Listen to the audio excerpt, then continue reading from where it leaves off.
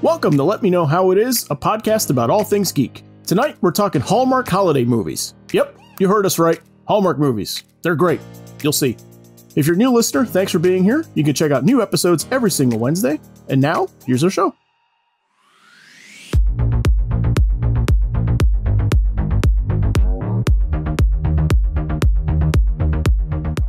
All right, we are trekking into new territory tonight. I am Zach Slater. I'm Frank Melman. This is Tommy Smithereens. And I'm Clifton. All right, Hallmark movies. Hey, where are you going? No, come back. Seriously, this is going to be fun. All right. Hallmark movies are doing super well right now. That's not even an understatement.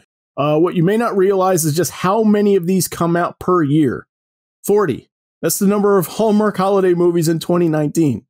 Wow. 40. 104 total across all of their stations, which is really quite astonishing. That's how popular they've become. Wow. So we're getting into it. So I was going to say that two members of our panel absolutely love these Hallmark movies and watch them all the time. So Frank and Tommy, what do you love about these movies? I personally am a fan of Lacey Chabert, so Chabert, whatever her name is. Lacey Chabert?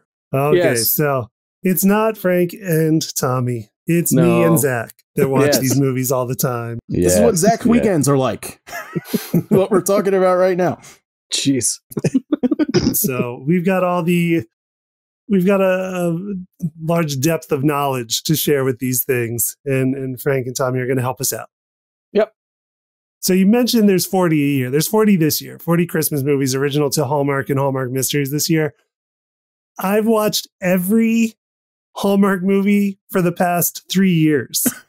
Oh my God. Yeah, it's committed, man. So in 2018, and this isn't like before that, I would still watch them, but just not all of them. It was 3 years ago, 2018, that I started consistently making an effort to watch every single new holiday movie they would make each year. And in 2018, there were 38 of them. In 2019, there were 40. And in 2020, currently they're in the midst of 40 new ones. They've done 19 so far, of which I've seen all of them. During the pandemic. During the pandemic. And we'll get into that because it has been interesting seeing how they're like, there's literally, I think they're still filming some for this year. Wow. But in 2019, I went an extra step and did not just watch every holiday Hallmark movie. I watched every original Hallmark movie for the entire year. Oh my God. And that's that 104 I was talking about. Yeah, that's everything. That's like all the murder mystery stuff. Right. Like throughout the year. I didn't watch the murder mysteries. So I only watched like the romance ones. I have a question though. I have a question real quick. Did you use the app? I did. I used the app. Yeah, the app blew my mind. So Tommy reminded me about it this time. So it's been helping me out this time where they have the checklist app where you can set all of them to send you alerts when they're about to premiere, which I do.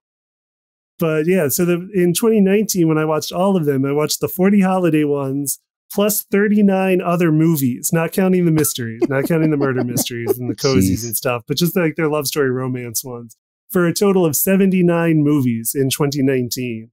Is this like a confessional for you, Clifton? Because I feel like I never knew any of this. And when you said, Zach knew because we always talk about this. Yeah. And when you said Hallmark Mysteries, I was like, I'm sorry, what now? Yeah. No, Clifton texts me updates.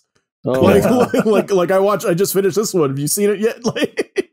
When they're good ones. Good ones. Oh, of course. Not the bad ones. Or particularly bad ones. Right. It's the gamut. Right.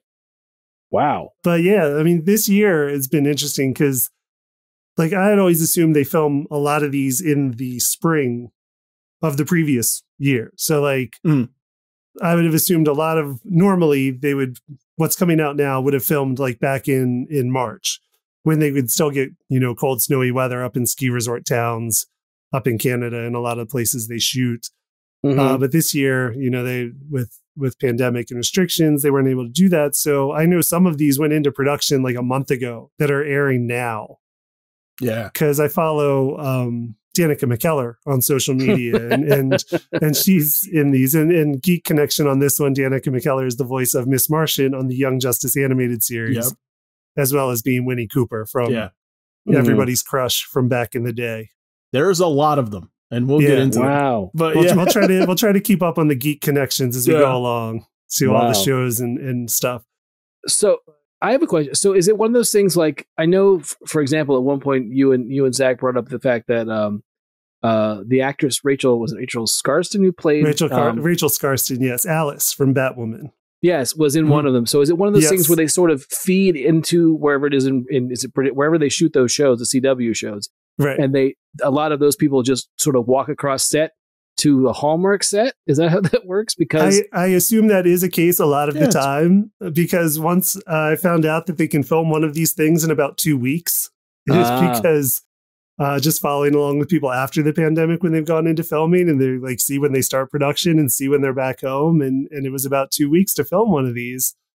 I figure they can. Yeah. Like these people who are working on shows up in, Vancouver and around can probably pretty easily fit one in a break in episodes, especially if, they're not doing much in a couple episodes and only have to do some small appearances. They can fit a whole Hallmark movie in there. Yeah. Yeah. Because I know, obviously I know the Hallmark Channel exists, and it's one of those things where I think I've told you all this, that my parents like these. They watch pretty much, I'm sure they could match you, the amount of Hallmark movies now that I know if they watch the mysteries, they might beat me. I don't watch many of those. They may, I don't know. But the only thing I know is the last time we saw them, we were there, and my mom's got a TV in the kitchen, and she was watching one, and I think I told you this, that had Katrina Law in it. Yes, yeah. She's done a lot. Yeah. And I only know her from, I think, she was in Spartacus, I think. Yes. And then she was also in Arrow. She played Nyssa. Right, Nyssa Al Ghul. Yeah. Right, the other daughter of the demon.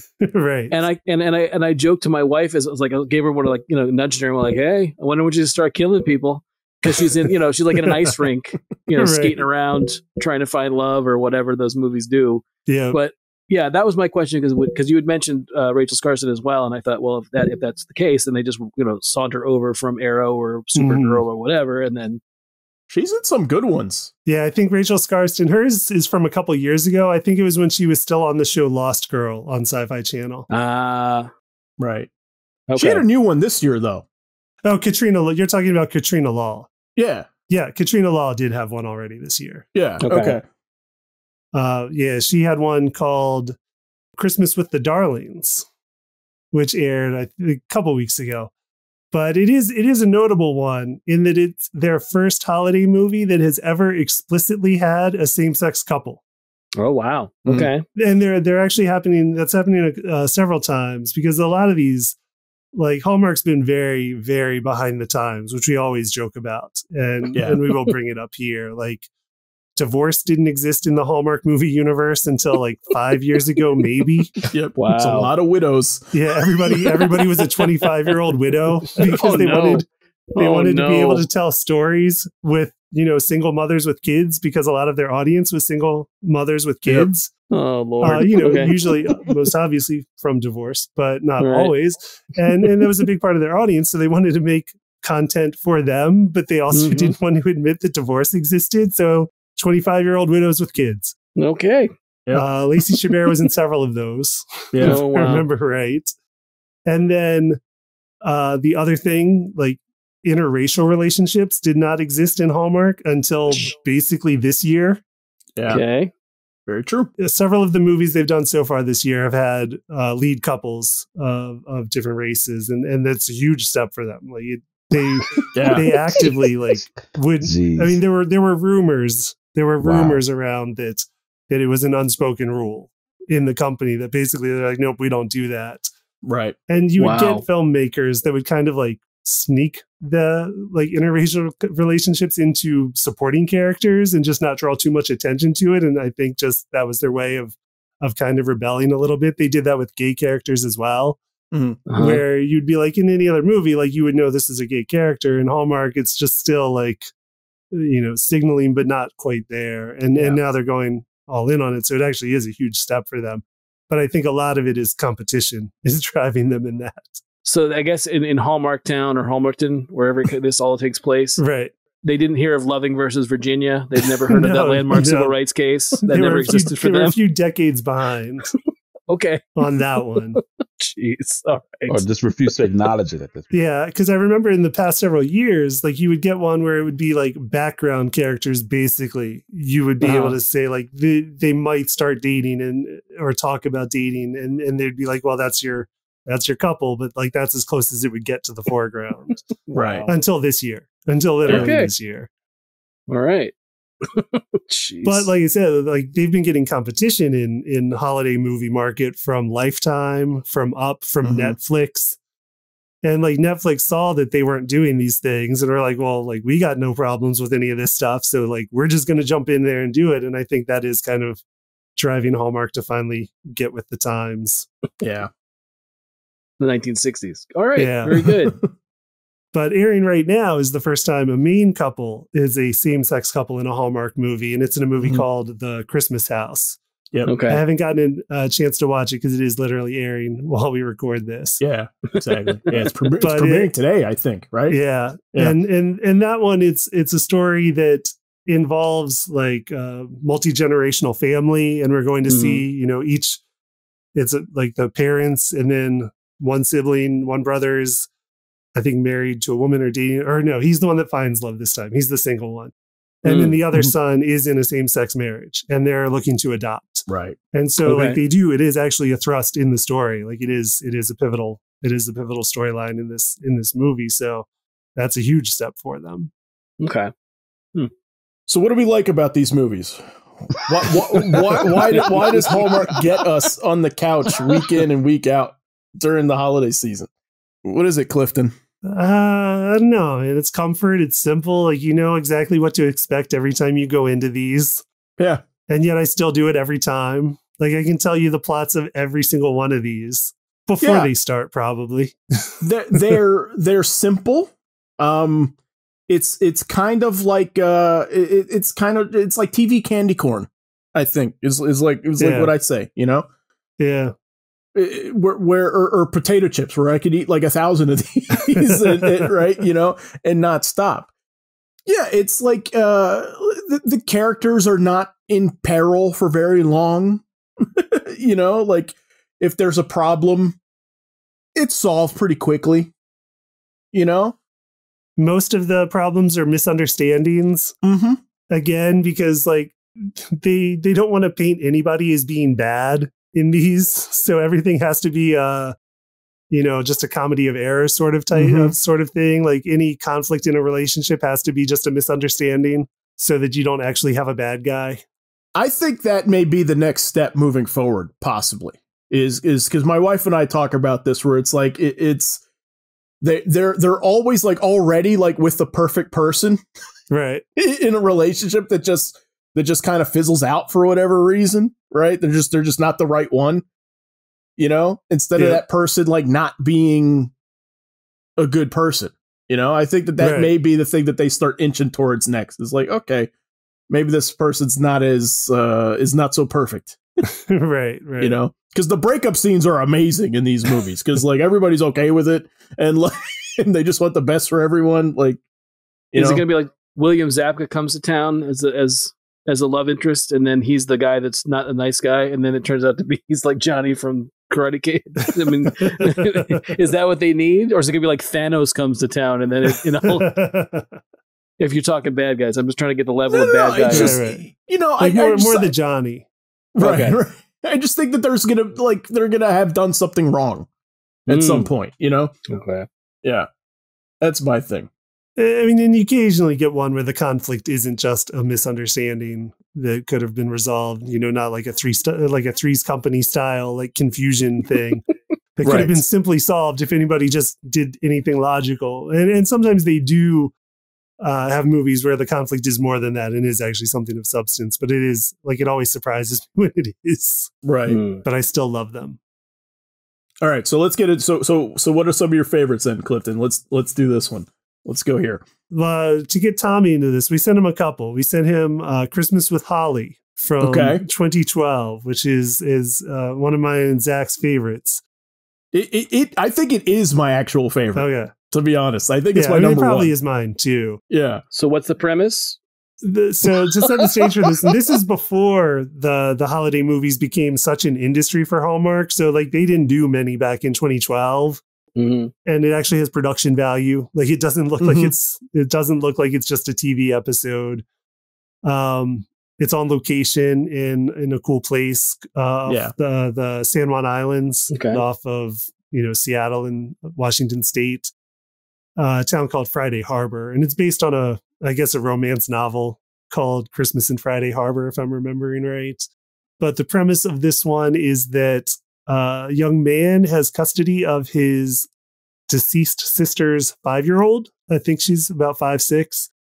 And the girl won't speak, and he takes her back to where he lives in Friday Harbor, where his brothers can help him raise her. And that's what it's about. And it's around Christmas time.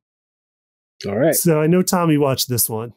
Yes, I did. Yeah, this one leads up to Christmas time, I remember. So Christmas only appears at the end. Yeah, it's really, much more Thanksgiving scenes, actually. Yeah. So what'd you think, Tommy? You sure you want my opinion? I mean, wow. Are you sure you want to say this is your guys' favorite? Is it really? Yeah, this one is, absolutely. This of the two you mentioned, I like this one the least. Okay. It was so bad. I mean, all right. Well, okay, hang on. So let's do it this way. Let's say what we liked about it, and then Tommy, you drag it through the mud. Okay. All right. But Frank, let me say this. It could have been called 3 Men and a Little Lady. Okay. So it sounds like, That's the basis of it. Okay. But no. That is the gimmick of all of these movies. Every movie Hallmark does is some other movie, if not 10 other movies. Okay. But geez. Okay. No, say what you like about it. I for one understand what you like about it. But wow. I mean, I'd have to appreciate this 15 years or 20 years early in my life before I even thought about kids in my life to understand why it's special. Because, oh my gosh, the first 10 minutes had my jaw dropping based upon what Holly is going through. But please. So what I like about this one is like what Clifton touched upon. I like that this one takes place in an interesting setting, right? And which I come to appreciate the more of these I see, right? So an interesting setting that's not just anywhereville, I think does a lot of heavy lifting for me.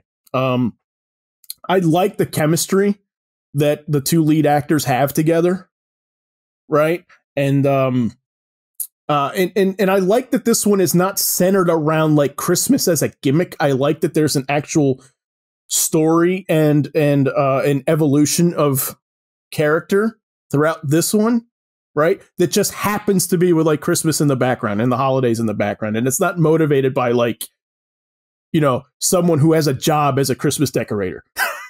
Does that make sense?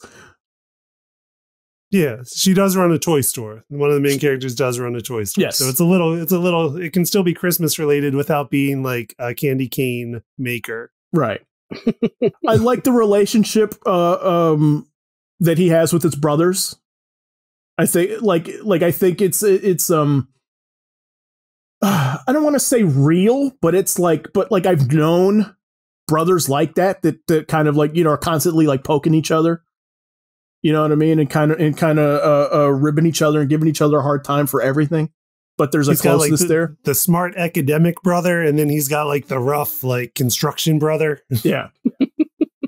Exactly. Him I like. The construction brother I like. So I'm looking him up right now. He's an actor named David Watkins. He plays Scott in the movie. And I like him so much. Wait, David Watkins? Dana Watkins, yeah. Oh, Dana Watkins. I'm sorry, I never heard of him. And I like him so much that he's one of those that I'm like, why hasn't he played a lead in any of these ever?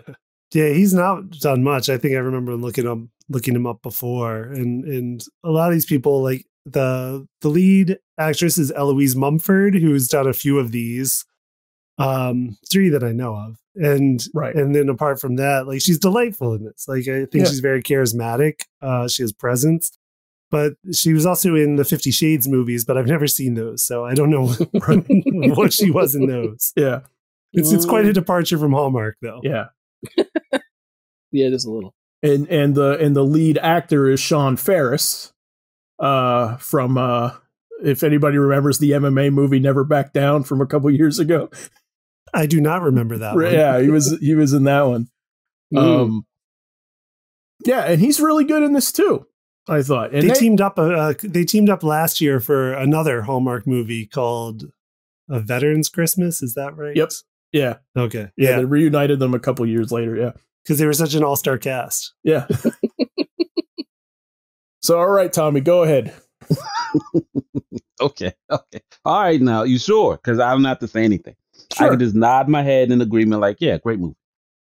But, Frank, the movie starts off with the lead female character, getting jilted at a wedding.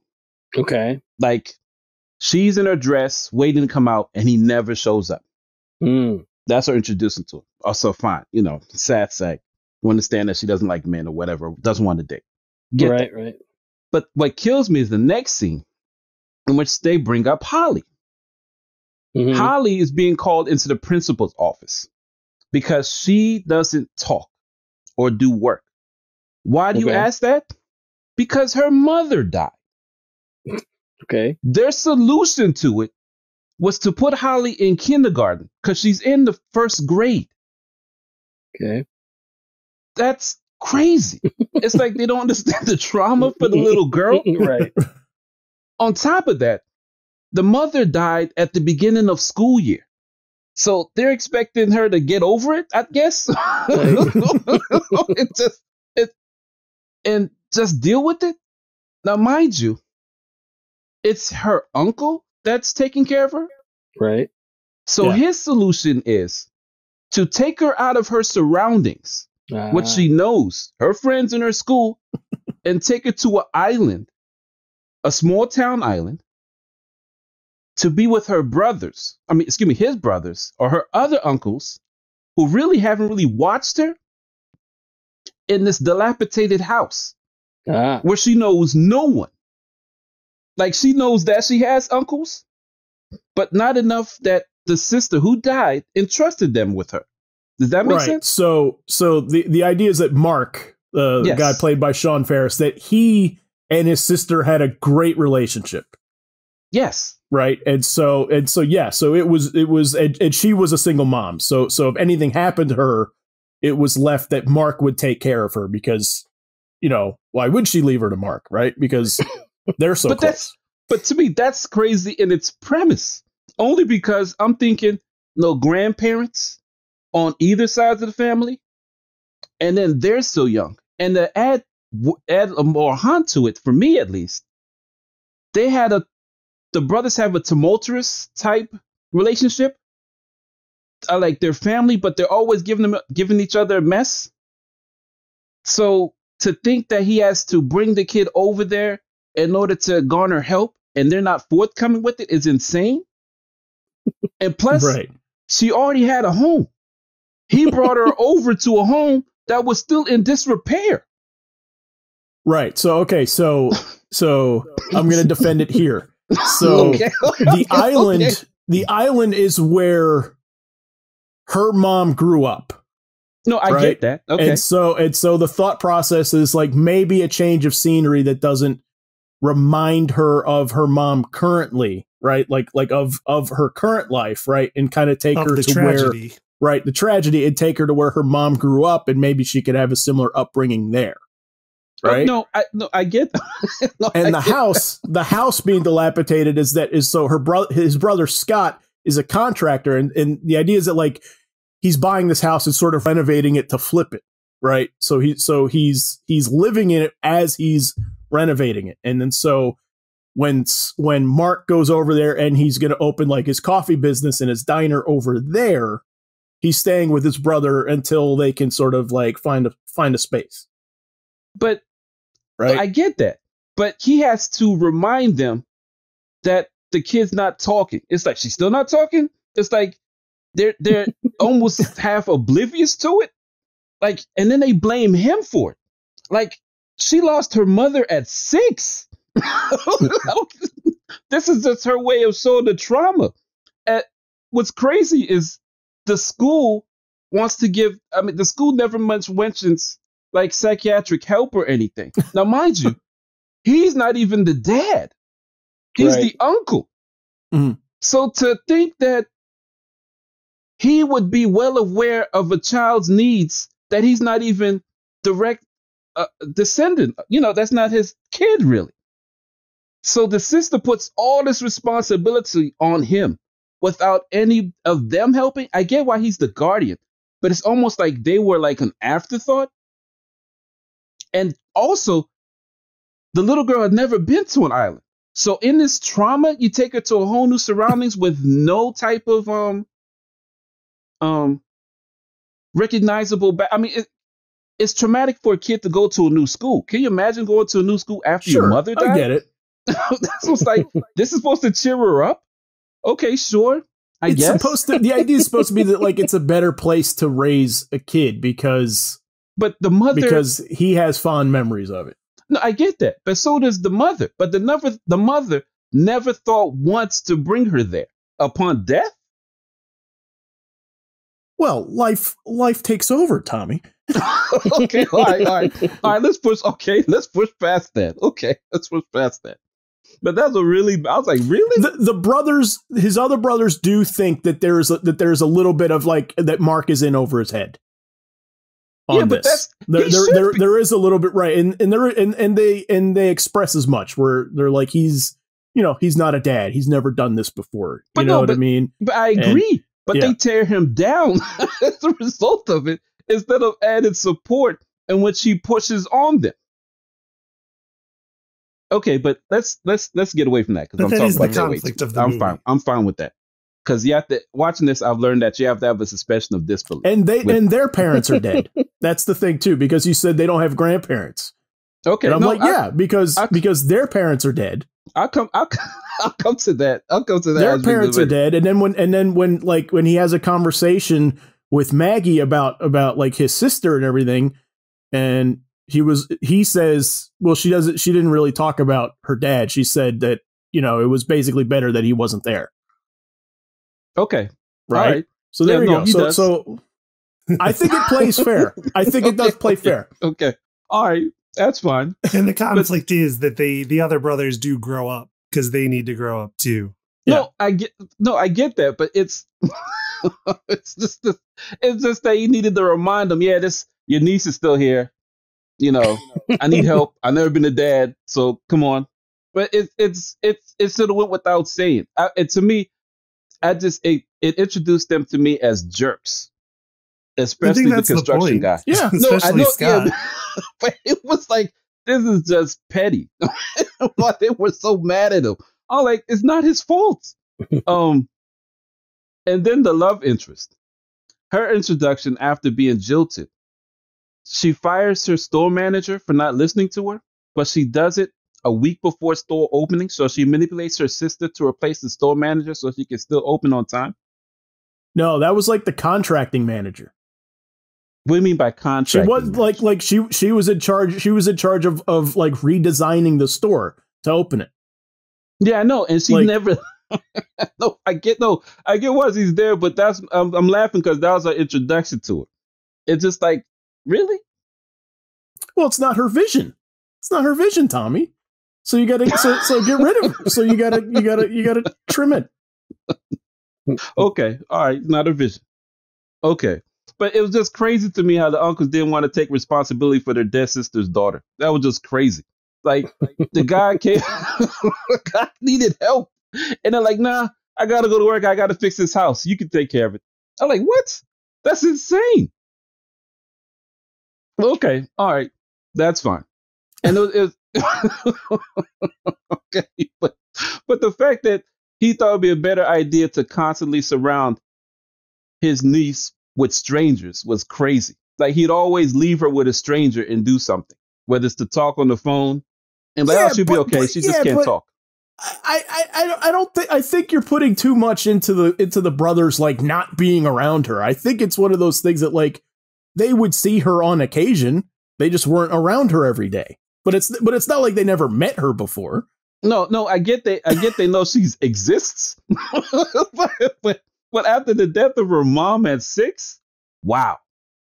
To me, the movie is all about abandonment. It was just crazy. Everybody trying to leave somebody else to be with somebody else. It was just woo. Okay, so leave it to Tommy to be the one person to get depressed from watching a Hallmark movie. Oh my god! It was just like, and then Maggie. Oh my god! At one point, I thought that the toy store that she was building or she made was a thirst trap to get Mark, man. Because every time she focused on Mark, no one else existed. Mark never bought anything. He was dragged in there by his kid, and then she sucked in the kid, and then she would then just get gaga eyes for Mark. It was just nuts. Well, like, of course, they're meant to be. No, they're but meant to be. It felt like the whole store was a thirst trap. Like, she didn't worry about the store after that. All she worried about was how certain things in the store could get Holly to come in. Like, Holly would come in and that's drag Mark in. He talked to the girl, and then one occasion, Holly left with something without paying for it. Like, oh, here, you can have it's a new store. I'm sorry. It made me depressed. It was just like crazy. Oh my goodness. And then Mark was such a horrible, horrible boyfriend to what was his girlfriend's name? Oh, I could tell you. My gosh. The girl he's with at the start of the movie. Yes, I feel so sorry for her. Well, she's terrible too, though, a little bit. No, but you can't blame her. Because it's not like we don't know how long they were together, but it's not like that's the type of relationship she wanted, and it made it seem like she was the worst person for not having to have for not wanting to have a boyfriend with a little girl. Yeah, I could judge her for that. She was never given the choice. I could judge, yeah, but at the same time, though, I mean, like this is the boat you're in now.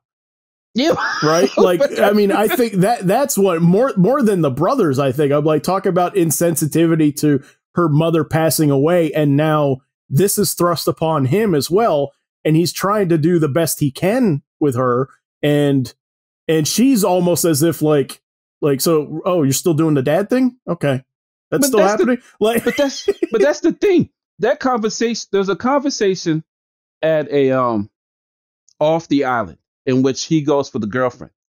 But to me, the conversation should have happened when he took custody. It's almost to me like he didn't have the conversation to avoid losing her. It's like if I'm with the girl and it's just me and her, we're dealing with each other, then I get a kid. I'm not telling her I'm about to be a dad. And if you want to, but you wait 3 months after the girl is traumatized and move out before having that discussion? You wait 3 months to have a conversation and then get mad that she's not on board? Well, I think it's a thing that's building for her, though. What do you mean building? I think her displeasure about it is building that over the course of the movie. A mom. Oh, you could. Okay, all right. This is a lot of assumption, though, too, because this is like this. We don't see them in the relationship at the beginning, right? We open up the movie with Holly being with Mark for a little while at this point. Yeah, Shelby. Shelby's the girl that his girlfriend that leaves after 3 months of realizing now that he's his niece's dad, right? Sure. Okay. All right. Let's move past that. Well, let's move on to a different movie. So it's wait. This is not a spotlight on Christmas with Holly. We got a lot to touch on. Okay. All right. But the one I liked was the other one. Okay. What was the other one? Wedding at Christmas. What was it? Marry Me at Christmas from 2017. Yes. Wedding at Christmas is probably one too, or Christmas Wedding. Probably. Yeah. That was great. I liked that one a lot. That one I liked. It wasn't like anything like Holly. That one I love that one. Top to bottom. That was special. That one's far more in their cookie cutter mold of what's become their holiday movie industry. Oh no. That one I'm fine with because it dealt with misunderstandings of who they both were and they had to overcome it. And it wasn't spotlighted. The special event wasn't spotlighted on them, but they're rolling it. I like that. That one. And this one starred Rachel Scarston, who is Alice, currently on Batwoman. Okay. Yeah. So set us up. Give us the plot for this one. Okay. I like this one. Okay. So this started off with we have a somewhat of a famous actor who's known internationally. But that's not how it starts off. It starts off with a wedding planner first coming into her business, and she's asked to set up a wedding, which she normally doesn't do because she's the designer as opposed to the planner. But due to the favor of the woman who wants the wedding, she takes the step in being a planner. What we later find out is the woman who wants the wedding, I should have wrote down their name. The woman who wants the wedding, she's Ginger. Ginger, thank you. She's the sister of, what's it, Johnny? Oh, my Is it goodness. Johnny Blake? Johnny Blake, Yeah. who is a big star. Yeah, it's basically like Chris Hemsworth, essentially. Like Yes, that's what they're yes. trying. That's what they're trying to get across. Like he's a big like action hero.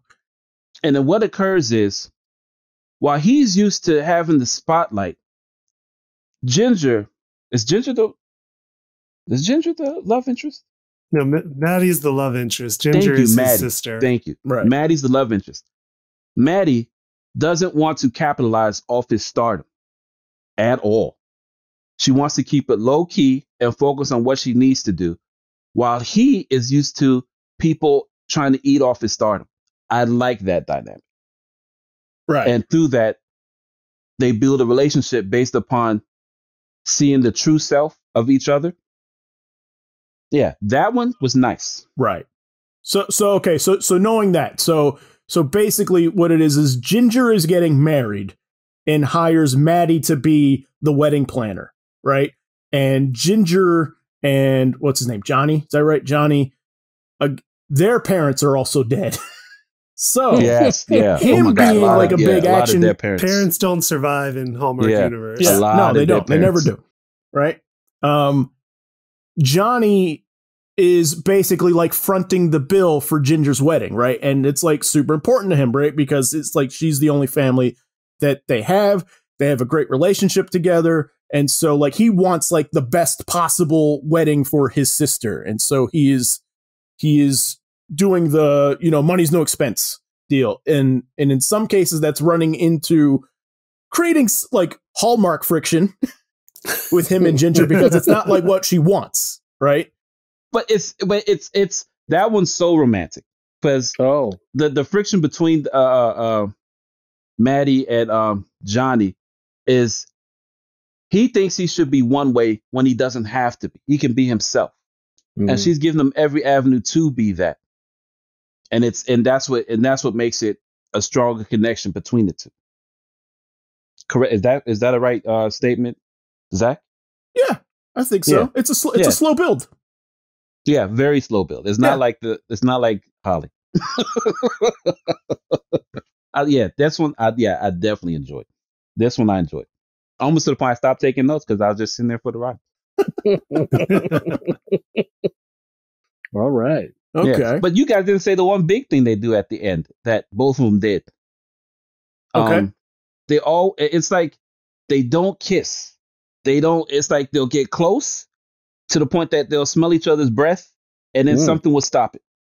Both of them. There's always an interruption. Yes. There like, is. Or one of them gets cold feet about. One of them backs off. Yes. But there's like an inch of space between both people and you won't get that kiss. It's like, no. This is one of those things, and Clifton, you can chime in about this because you've seen a lot more than I have too at this point, right? Like, I feel like this is almost maybe a mandate. Right. It seems to happen very commonly where they essentially won't kiss until the end of the movie.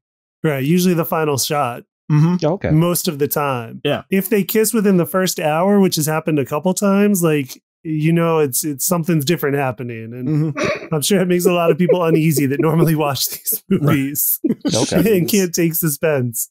Jesus. What are some other good ones out there, Clifton? Let's run down some of our favorites, some of the good ones to keep an eye out for if you want to get into Hallmark Christmas movies, which we think you should. Right. But you have plenty of opportunity because it's running 24 hours around the clock on 2 cable channels currently and will still for the next month as of posting this. But like I said, all these movies are like some other movie or 10 other movies. They pick a plot and they will do it and they will redo it and everything's familiar. And they do Christmas Carol a lot, usually once or twice a year in some form or another.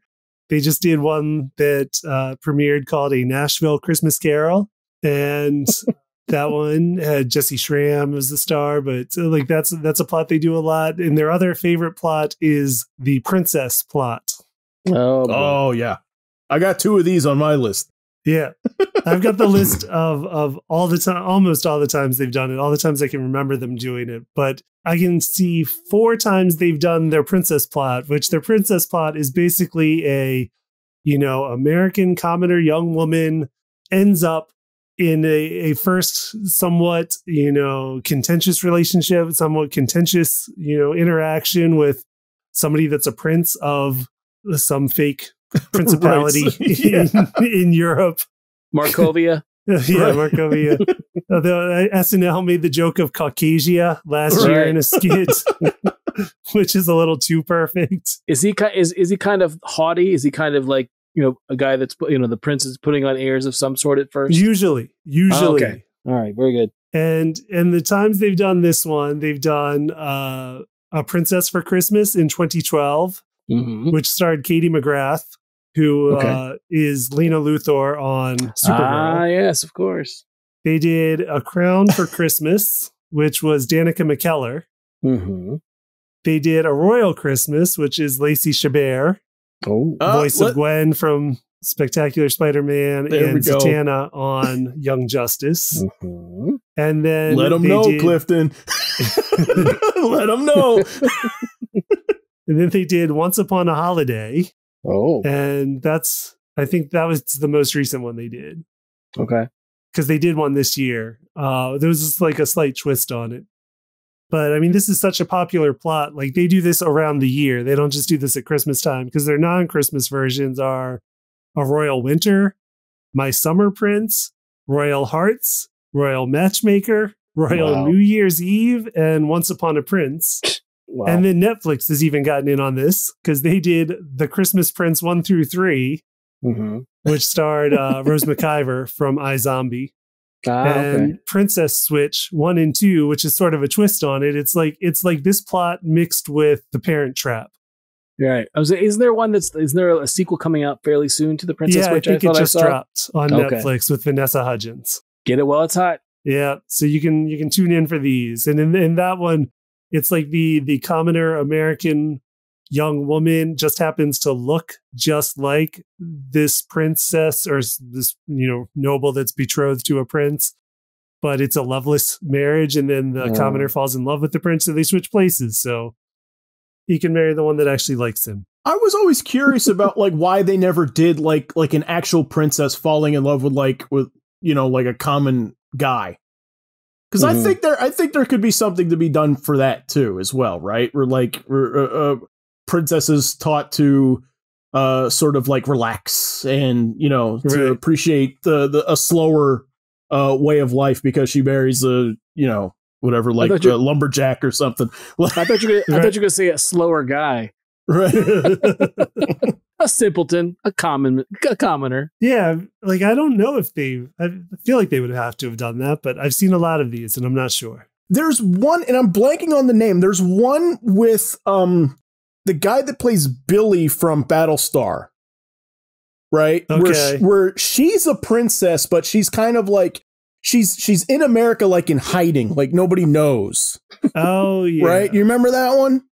Yeah, and I forget her name too. Like I never remember the names of any of these people, unfortunately. But she was in one of the Step Up movies. I think the third one, Secret Princess. Is that what it's called? Right. Brianna Evigan is the actress's name. Yeah, she's really good. Okay, she's really good in it. Once Upon a Holiday. That is one of the ones I mentioned. Yeah. So that's kind of a flip on it. And the one that is most recent, I was wrong. The one that they did this year is called One Royal Holiday, and that premiered just a few weeks ago. That's the guy from Graceland, right? Which one? And One Royal Holiday. He's playing like he's doing like a British accent, but he's okay. He's He's a Broadway actor now, but he was on the USA show Graceland, I remember. Oh, okay. I didn't know where he was from. Yeah. Yeah. So A Royal Christmas is my favorite version of this, followed very closely by A Princess for Christmas, which actually has Roger Moore in it. It does as well. have Roger Moore in it. Yeah. I like both of those an awful lot. And they both had male leads that I thought were really good that never popped in. So in A Royal Christmas, Stephen Hagen plays Leo, and I thought like he's one again. I'm like, bring him back as more lead characters. He was really great. And Jane Seymour's in that one too as his mom, and she's awful. She's good in the movie. I mean, she's a terrible person. Okay. Right. She's like the evil stepmom sort of role. Okay. Yeah, gotcha. And then A Princess for Christmas had the guy who's doing Outlander. So he graduated like really big from these movies. Yeah, this is the one in all of these Royal Princess movies that I've seen. Like for some reason, this one I just don't remember, and I don't know why. It just blends in with some of the others to me, but I always like Lacey Chabert. She's always good in them. Yeah. And she's done so many Hallmark Christmas movies. Another one I like too, splitting off from the princess trope of these is Very Merry Mix-Up. And this one's got Alicia Witt. So this is one of those like misunderstanding plots. You remember this one, Clifton? I do remember this one. Okay, yeah, this is a really good one. So and Alicia Witt does a lot of these movies too. She's already done one this year. Oh, has she? Yeah. Okay, cool. This one's my favorite of hers. And the setup for this is basically like, you know, she's going to meet her fiance's parents. Her bad fiance. Right. For holiday essentially, and he has to stay behind for business, so they end up like taking like separate flights, and she gets to the airport and kind of has like a run-in with some other guy while she's there who ends up being like her brother, right? Like he's like they spill stuff on each other, and then they find out they're like, oh, like we're going to the same destination, you know, so I'll give you a ride over there, and then they end up kind of like the fiance's brother, presumably. Yeah. Or is he? We don't want to spoil anything, but we'll leave it there. Well, you can't explain what the mix-up is since it is in the title. Oh, well, okay. So essentially, they just happen to have the same last name, and she goes to it, and it's not the brother of her fiance. It's a completely different family. So she's at the wrong family's she's house at the for wrong holiday house. For Christmas. Yeah. But they love her, and it's so much better than her like bad business boyfriend. Yeah, exactly. She, you know, they're welcoming to her. She loves the way that they do things. They're warm. they're fun, and then they figure out she's at a stranger's house. Yeah, exactly. It's adorable. It's great. It's a good one. It's one of my favorites. I love this one. But the one that I saw last night, so it's one of the new ones. It's a premiere. It's The Angel Tree. Okay, I've seen that one already. Now I watched. Oh, you did see that one? Okay, yeah, that's with the guy from Haven. Yes, yeah. Luke Bryan. Yeah, he's awesome. And Jill Wagner. Jill Wagner's the female lead in this one, and I like this one too. So the setup for this one is a small town. They put a Christmas tree up where people write down their Christmas wishes on a piece of paper, and they hang them up on the tree, and then the tree somehow miraculously makes people's wishes come true. Who's behind it? Somebody has to be behind it, right? There's an anonymous angel that's fulfilling people's wishes. And so Jill Wagner's character, for her article, is given the assignment of going out to figure out who Angel is. This premiered on their mystery channel. And I loved it. I love this one. I thought this one was really, really good. Because she grew up in the town, or at least lived there for a time when she was a young girl, made a wish for the tree. Her and her best friend made a wish on the tree. The best friend's wish was that his family business would not be closed. And her wish was that she would get to stay in their town and her father would not be transferred on business. And her friend's wish comes true, so the family business is saved. And hers is not, so she's forced to move with her father for business out of the town that she loves. So she's always, that's carried with her over the years, is that this tree did not grant her wish, and why. Stupid tree. Right. But But no, it is a cute one. It's a good plot. I think it did come from, some sort of novel as well. Yeah, I think so like too. Many of these things. Lucas Bryant was the star on one of the stars on the show Haven on Sci-Fi Channel for a while. And like, I've always liked him. Zach and I would go to New York Comic Con every year when Haven was on, and we would go to the Haven panel, even though Zach had never seen the show Haven. Like, it started by accident. Like, we wanted to see whatever the next panel was. I was what so we wanted. hoping you were going to tell this story. Yeah. Right. But yeah, it started where we wanted to go to whatever panel was happening after, and we're like, oh, well, we'll just go in early and sit there for the Haven panel. Right. It was usually the DC animated premiere. Yeah, when they would show the new movie. So like whatever animated movie that the DC movies were premiering that year in the fall would get a premiere at New York Comic Con. So we were usually going to see that, and by that point, like, the floor was generally closed. Right. And our feet were tired from walking around all day. So we were like, let's just sit in the panel beforehand that, because they don't clear the room, right? Which happened to be the Haven panel. Right. I think 2 years in a row. Right. Yeah. But like, their panels were so fun.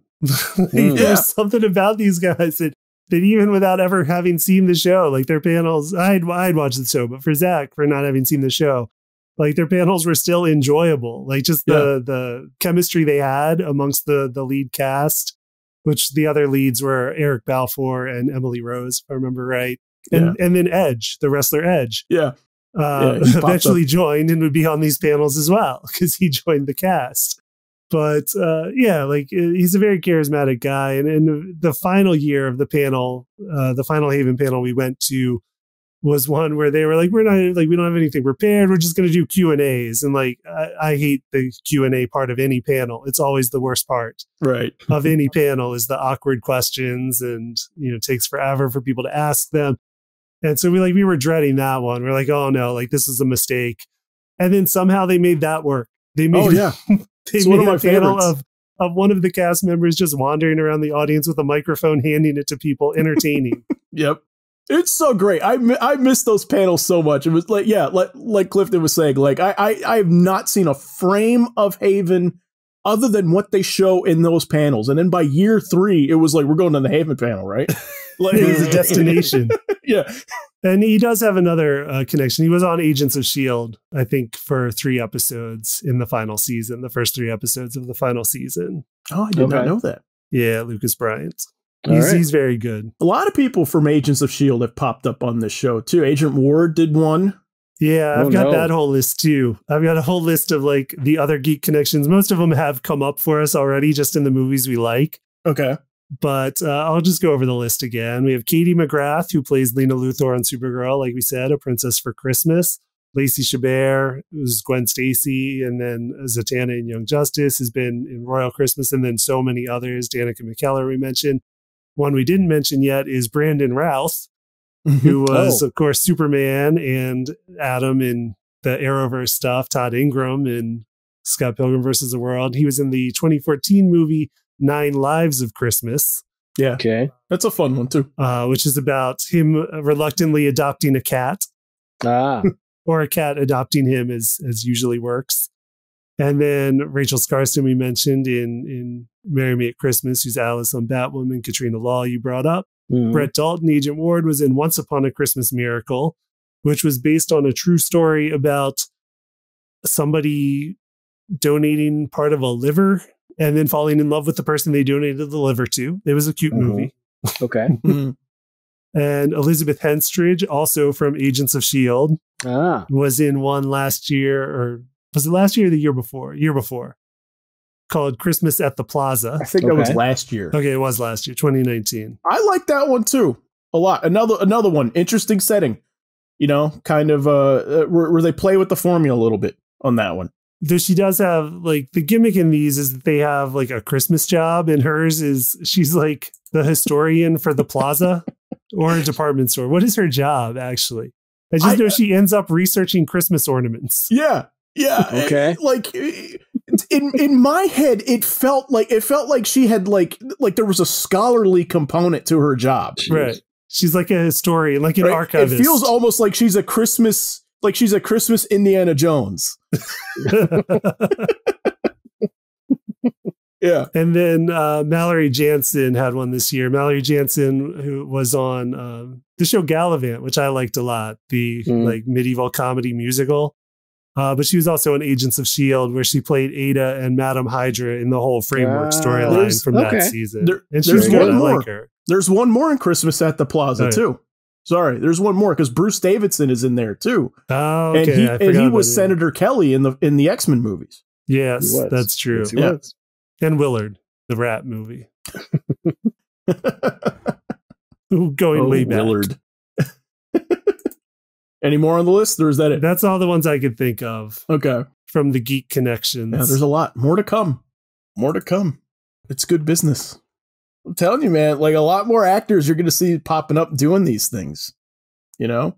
Especially when it is like Frank was theorizing, pretty convenient when you're already filming in Vancouver and you can fit these in, which I do truly suspect is what happens a lot. Yeah.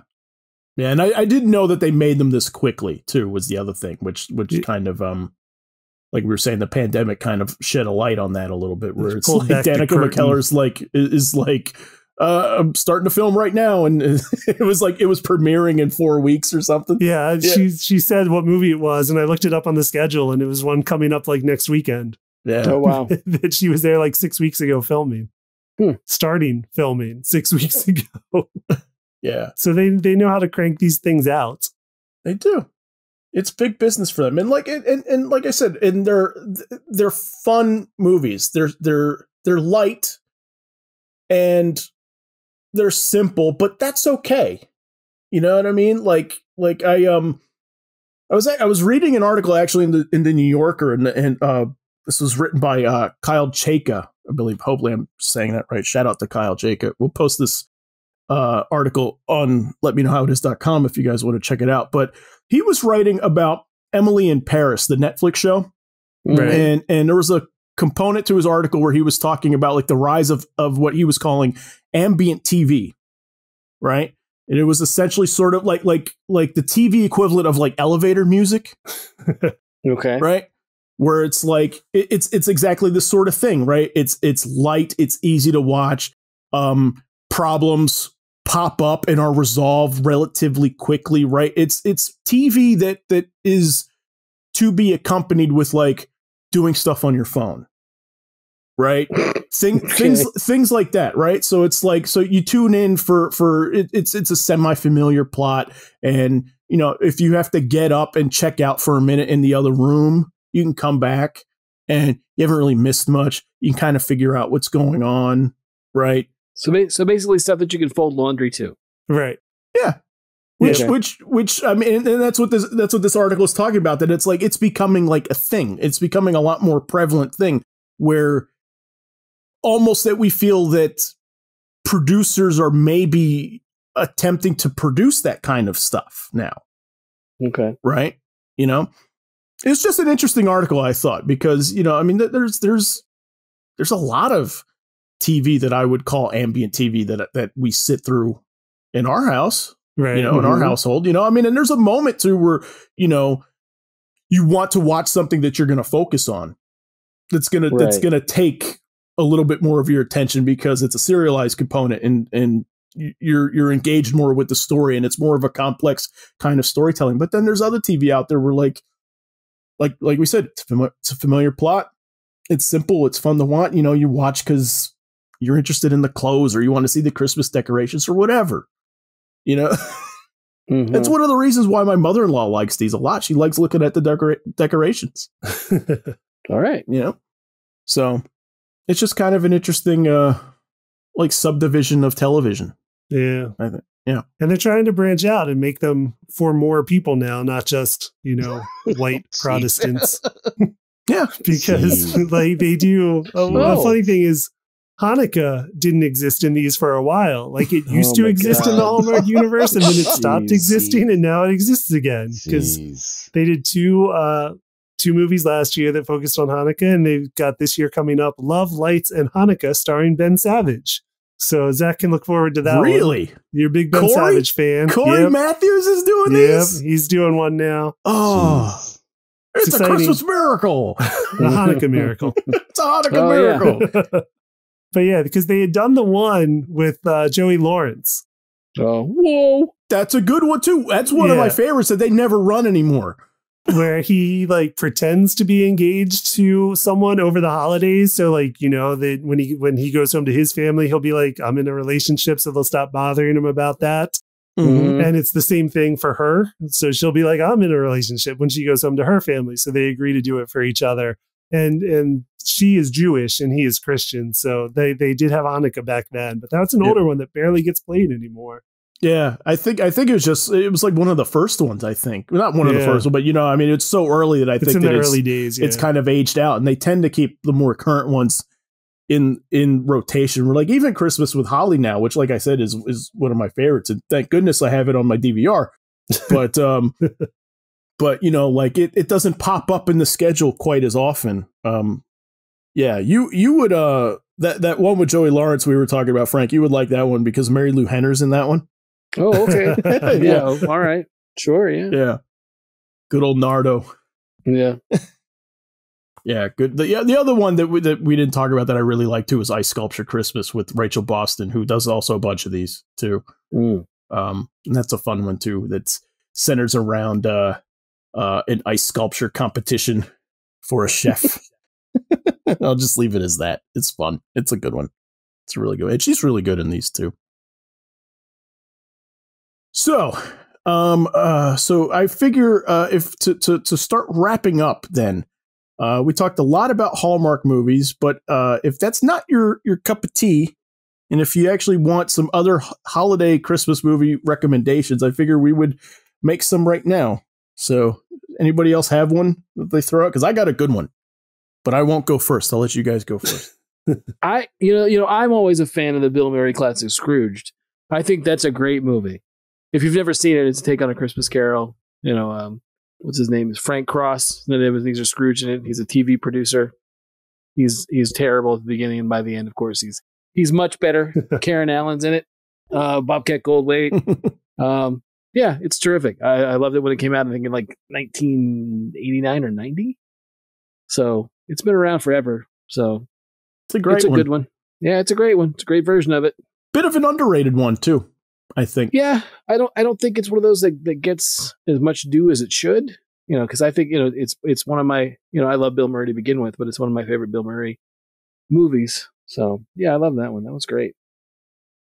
Yeah, the other networks I mentioned have been, you know, jumping in on the Christmas movie train. Netflix especially is going hard on it. And they did one last year called Let It Snow, I think it was based on the John Green novel of the same title.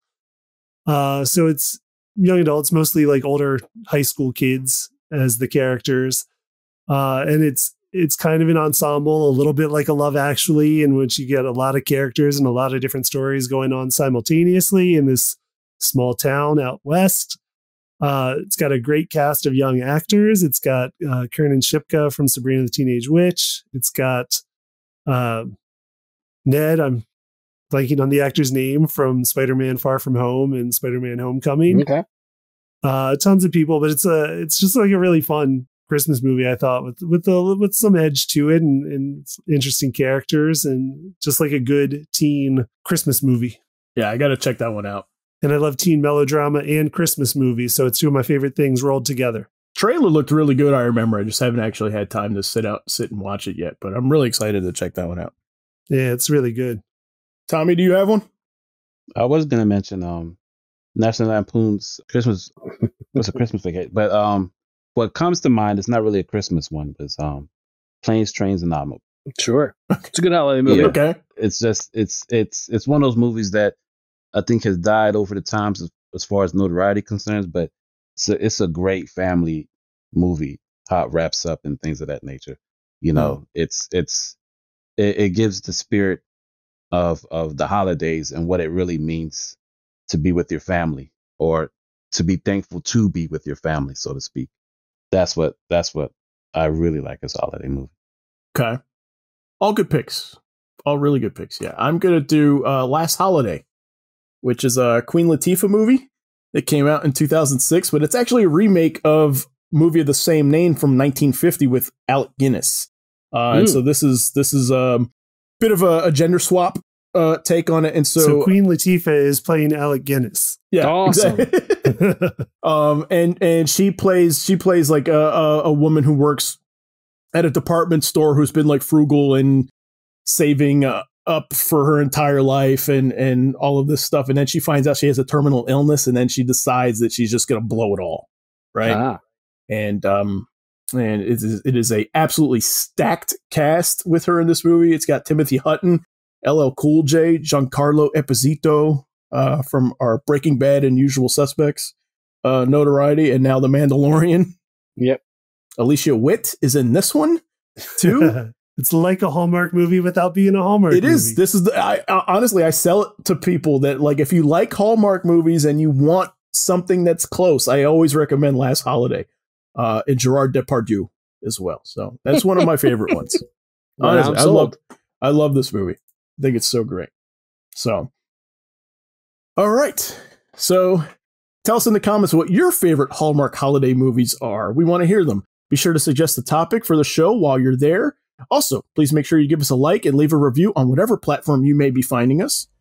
As always, you can find links and examples to everything we talk about on letmeknowhowitis.com. If you haven't done it already, please subscribe to us on YouTube. It'll help us to grow. And finally, you can like us on Facebook at facebook.com/letmeknowhowitis. And follow us on Twitter at our show's initials, LMKHII. Thanks for listening. We will see you next week.